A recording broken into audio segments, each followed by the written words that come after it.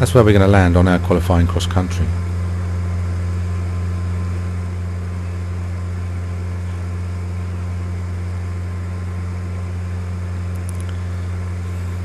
Now their airspace extends up to 200 feet above the airfield.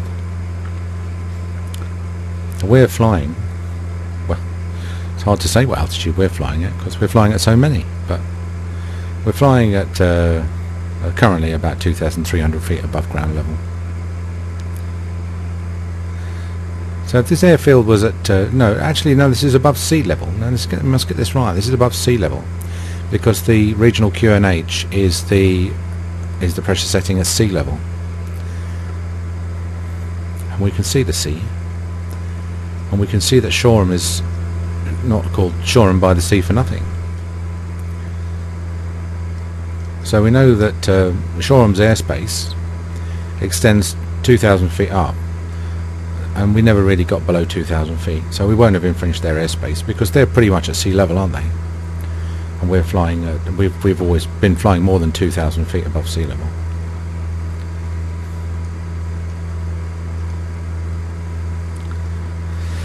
Now the nav is telling me to turn left, and I'm not opposed to that. I'm not saying I won't turn left. All I'm saying is the sea's on the left, and this is not the Bermuda Triangle. I am not going to be flying out to sea just because the radio nav tells me to. I'm going to stay over the ground, which I found from experience is a much more suitable place to land should you get into trouble.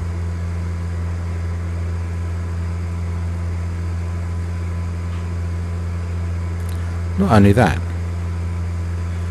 I know that Goodwood is obviously, they don't do much horse racing at sea. Not much call for seahorse racing.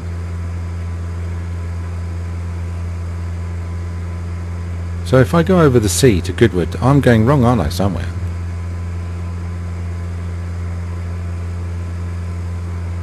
So I'm going to assume it's on that peninsula, but I'm going to stay over the ground.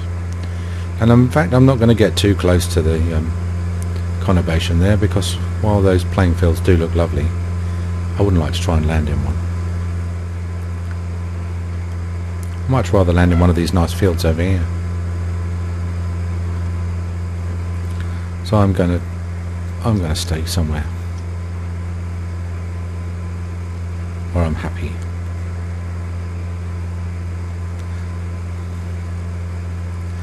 So there's the Isle of Wight there.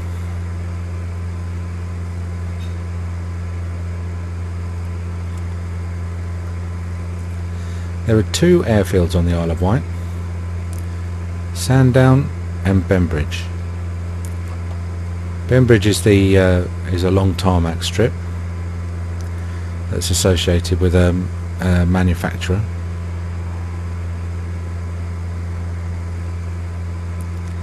and Sandown is a sort of the private strip, a grass strip. Actually, I don't know if it's still operational. I think it might still be operational but not have any fuel. I don't know. You look it up, Sandown.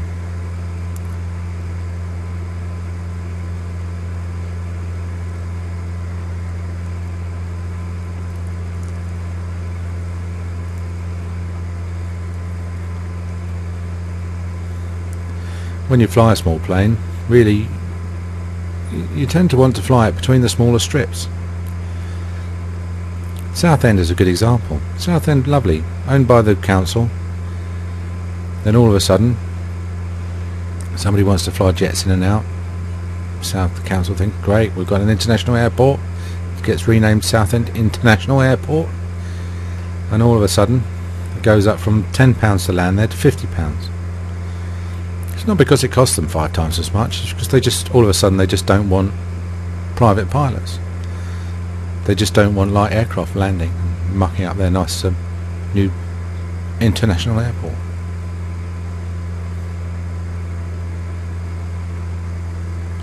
So all the private pilots leave Southend, apart from the flying club, the poor flying club that's still stuck there and got no choice, but doesn't pay the full fee anyway.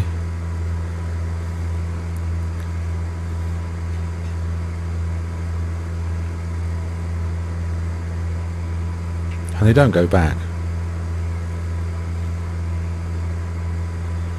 Once you sort of cross an airport off your list, that's it. You find somewhere else to fly. And there are plenty of friendly airstrips. Some of them really quite long runways and very well looked after.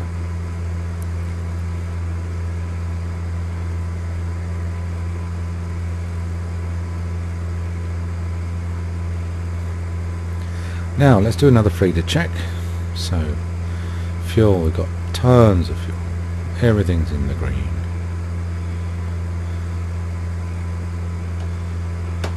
Why didn't we pick up the fact that our radio navigation was up the spout at the last feeder check?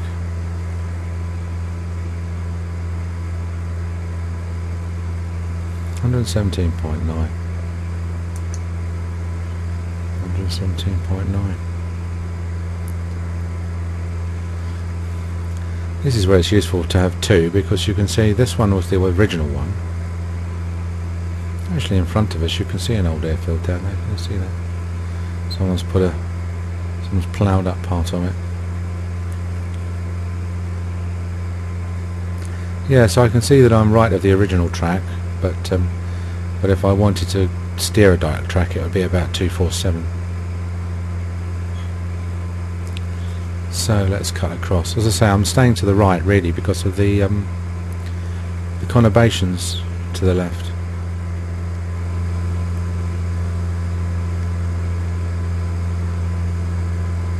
Another river flowing in.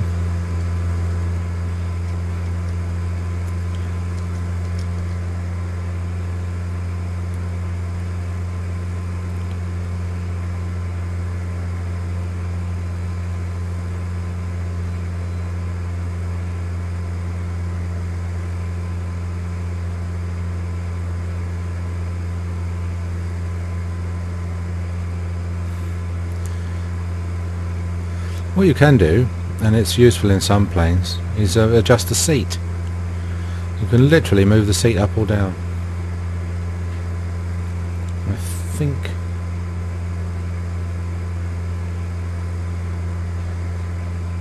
it's shift enter moves it up.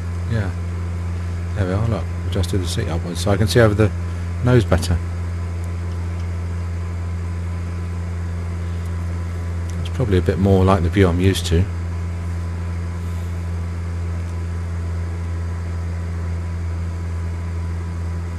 Shift enter. And if you want to move it down, it's shift backspace. Shift enter. If you completely mess it up and you want to put it back, it's control space. Oh no, that's not. Sorry, that just resets your viewpoint, not your eye line. Let's see if we put the eye line back up again, and then press Control Space. Ooh, resets everything, doesn't it?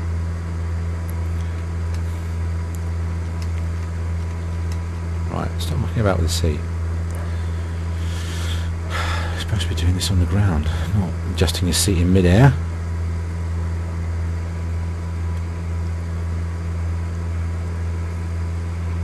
Whenever I'm flying this trip, my mood changes about here. I'm sort of now, you know, when you're in a car and you think to yourself, oh, I'm on holiday. This is the point at which I think in my plane, I'm on holiday now. That's the Solent. Southampton airport there. Well, ahead, you know. Don't like them. I tried to get across Southampton airspace once, and they kept me waiting for about 20 minutes on the edge.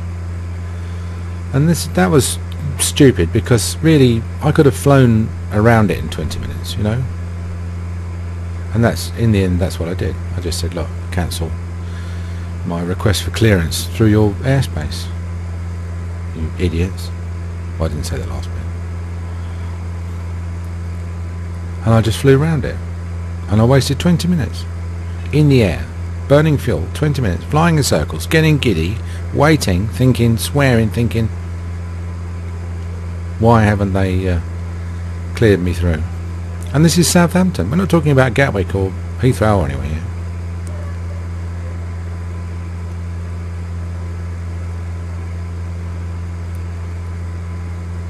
I mean, who wants to fly to Southampton?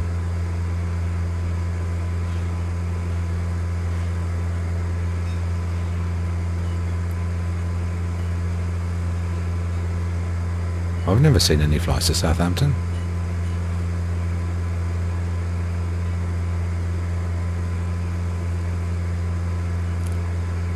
Now we've got a classic dilemma here, and it's a bit of a British dilemma because we're surrounded by the sea, don't you know? And so, and in a single engine plane, the most sensible thing to do is to cross water by the shortest route possible to minimise, obviously minimise your time during which, if you've got engine failure, you'd end up in the briny. But on the tried and trusted principle of it won't happen to me, we don't normally do that, do we? We normally go direct.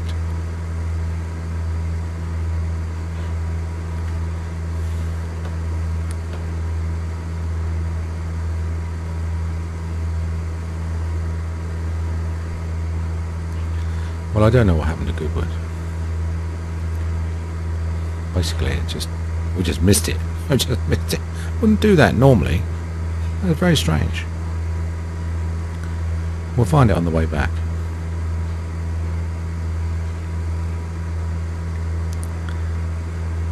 Thing is, you see, visually, once you can see where you're going visually, you know where you're going, don't you? You can see I'm climbing a bit. That's because it's going to give me perhaps a bit more time if I'm near the coast to turn back or to glide onto the far coast.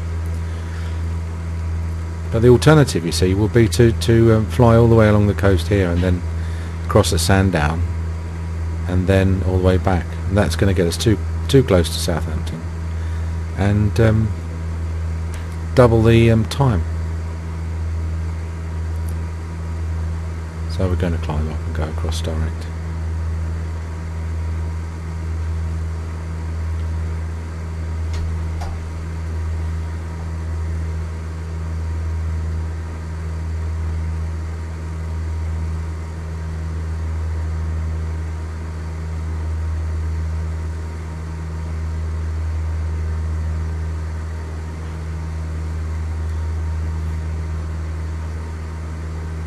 Good idea to check your passengers are comfortable from time to time.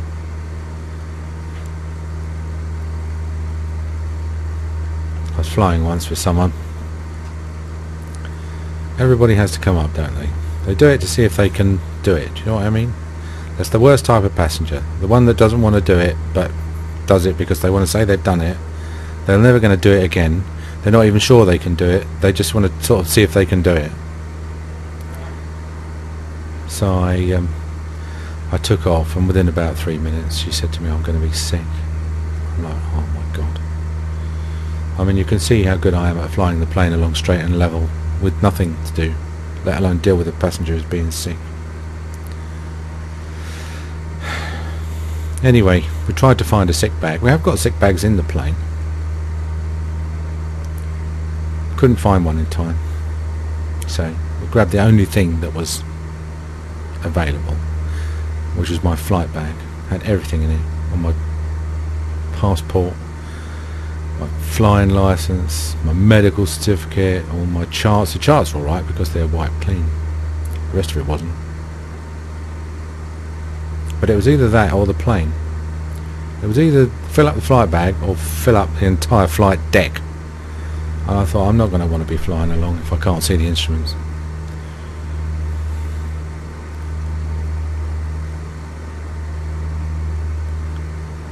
Anyway, we landed nearest airfield. What what a disaster that was.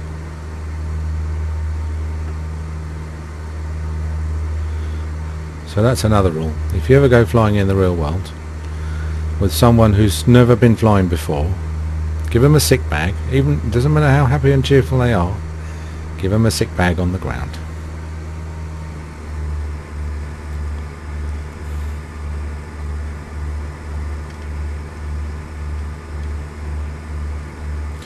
Now we're pretty well unrestricted in terms of height here because we're so far away. There's the estuary. It's rather nice.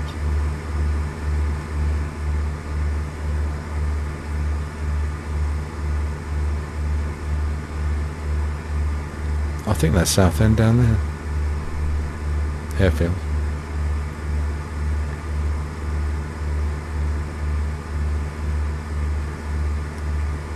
You can see a boat, can't you? Well, I can just see a little boat there. A liner.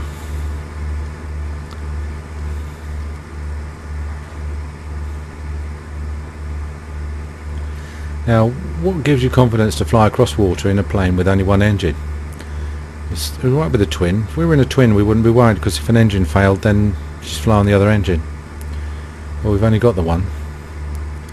And the answer is that it's been working pretty well, hasn't it? It's been going for over an hour now.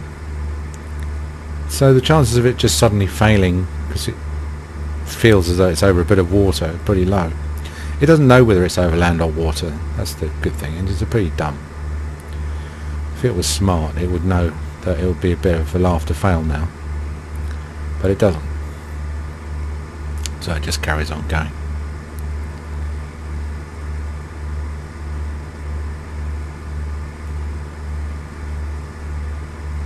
What I always do though is wear a life jacket if you're going to cross water at all. Not that it will save you, you'd still die, but at least you'd die thinking you had a chance.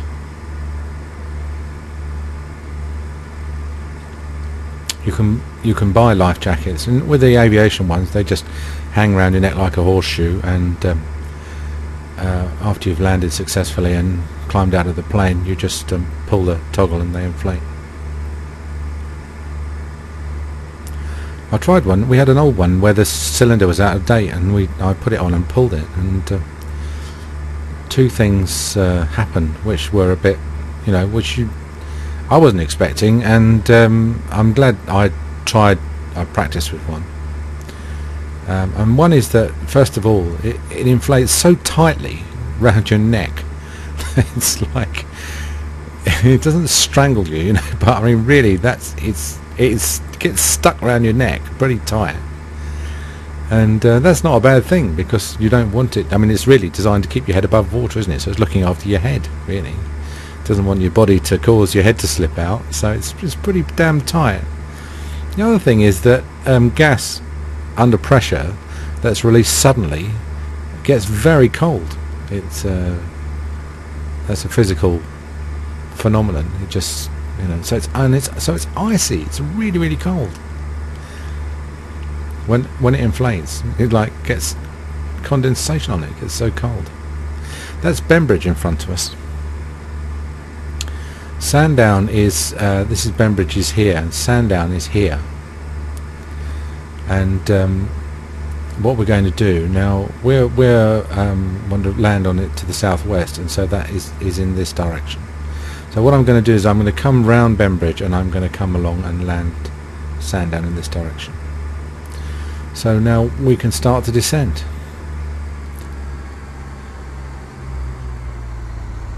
So we're going to get some energy from the potential energy of the plane in the descent, so we don't need to throttle so much. Having said that,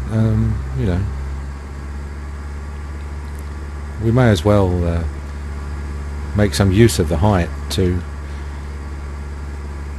increase the speed, to decrease the time it takes to descend.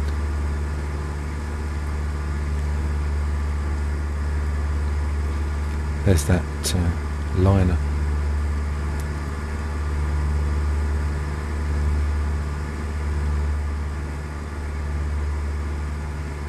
That's Sandown, I think. There's a ferry service that goes from Portsmouth over there to Sandown. Because one of the things about this trip is that if I was to take a car and 3 people on that ferry, it would cost a fair bit of money, especially if I just decided to do it on the spur of the moment, just that day. I'd have to drive all the way from North Kent down to Portsmouth, and then hang around, get on the ferry, then get off the ferry the other side, and I admittedly I'd have a car on the Isle of Wight, but I'd challenge you to have as much fun in a car on the Isle of Wight as you can have in a plane. And if you added up 4 ferry tickets, the cost of running the car and the petrol and everything, plus the fact that I wouldn't be anywhere near the Isle of Wight now. I mean, it's taken us just over an hour, isn't it? Well, if it took an hour, I wouldn't even be past London at this point in the car.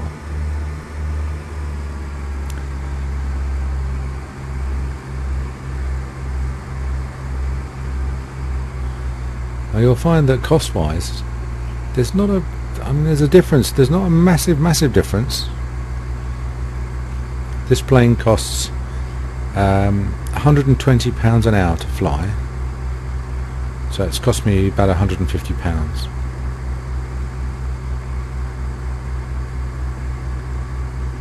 £180, say.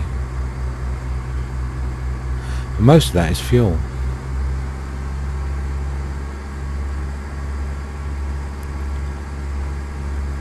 The actual plane itself cost £12,000. There's 4 of us own it, so that we only paid £3,000 each to buy it. Now I challenge you to get a decent car for £3,000. Then you have got a more in the way of maintenance with a plane than you have with a car.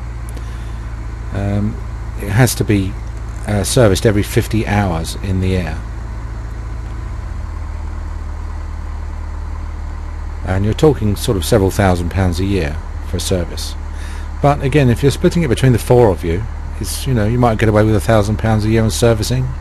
Well, I mean, even that for a car, that would be good.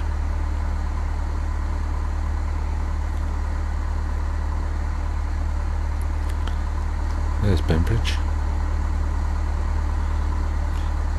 It's a nice airfield. I mean, it's a nice airfield, but it's pretty sterile, especially at weekends, as I say, because it's really designed to.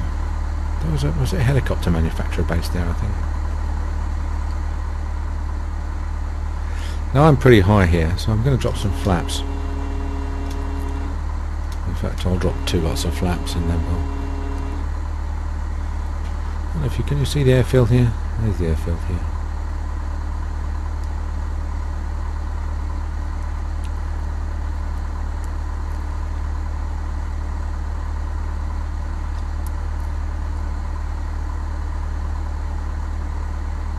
Now if I said bumfish to you, would you know what I was talking about?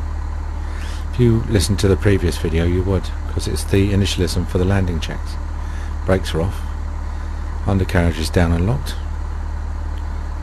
mixture is rich, that's this thing here, mixture is fully in, magnetos on both, yep. Flaps, well, flaps are set according to what we want. We're just drifting in here with no engine at all. In fact, we're not going to get there, I think, if we just drift in, so I'm going to put a little bit of power on.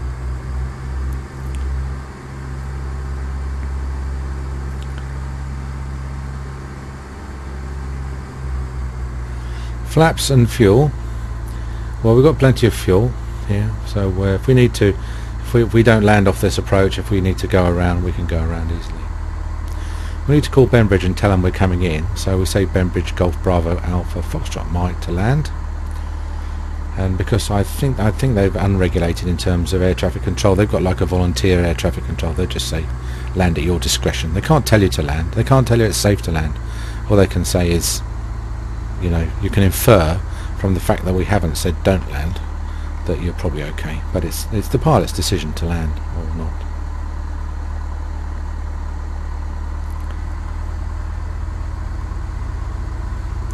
And the H stands for hatches and harnesses. So the hatches is basically the overhead hatch or the door, and harnesses is the straps that are holding you in. So you want those nice and tight in case you come to a rather abrupt stop. This is quite a busy airfield, this, and you have to watch out. Once I landed here and one of the locals came screaming in front of me, did a handbrake turn right in front of me, and landed in front of me without making any radio calls at all. So be prepared for anything and everything at these local sites.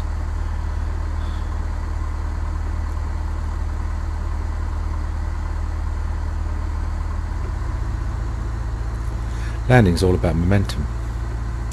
Height, weight, speed. Add it all up, you know, just sum it all up and just decide for yourself where you are. It's not on a plateau like that, as I say. This is a feature because this is sort of early scenery. I'm going to put all the flaps down because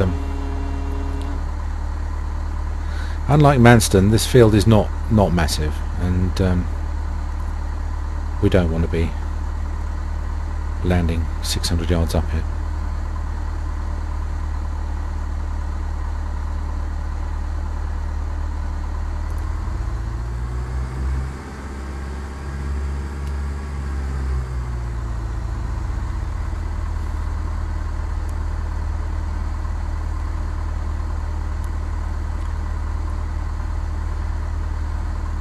Good idea to tell your passengers to shut up. When you get below 1,000 feet, you should have a rule that all passengers are quiet.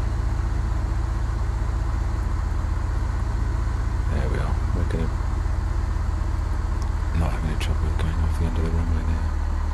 Just hold it off to get as lower touchdown speed as we can. And the clubhouse and everything that we could see while we were in the air has now vanished because they're all two-dimensional. Oh, I suppose there is something to be said for add-on scenery after all, but I know where the clubhouse is. It's over there on the left, so we'll taxi up and we'll vacate left, and what we'll do is we'll just have go get a taxi and go down the seafront. I've brought my knotted handkerchief and I'll buy you an ice cream, and we can do a bit of people watching for the day. But make sure we'll have to make sure we get back with enough time to fly back before it gets dark. Anyway, be a nice way to spend a Sunday. Right, I'll shut down, and if you want to get out, stretch your legs, and I'll meet you, and we'll go and see what we can find to do.